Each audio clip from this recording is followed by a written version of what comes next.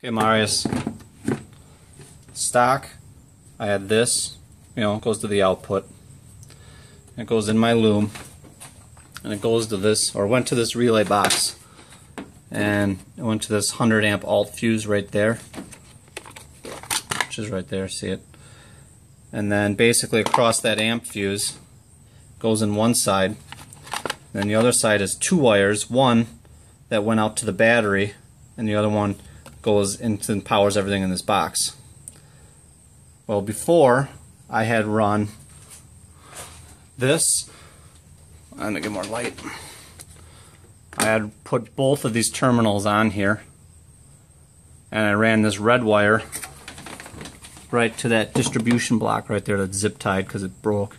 You can see that 2 gauge goes back to my my battery, and I had run, I still had the wire that comes out this box, which, let me show you that, which is this wire.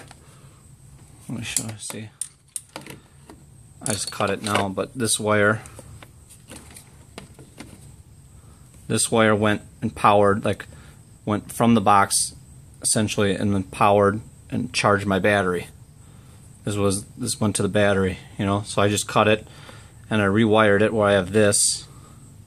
Well, before I had this hooked up, and I had 2 on the alternator terminal, and I had this red wire there, but now I just ran this red wire and I ran it into the alt fuse on both sides. So now, instead of having the factory wire, I have a 4 gauge coming to the alt fuse, I have the 1 wire go here, and I have the other side going to that. So I still run the 100 amp alt fuse like factory, but I just replaced all the factory wiring with 4 gauge, and I'm going to test it out here in a second.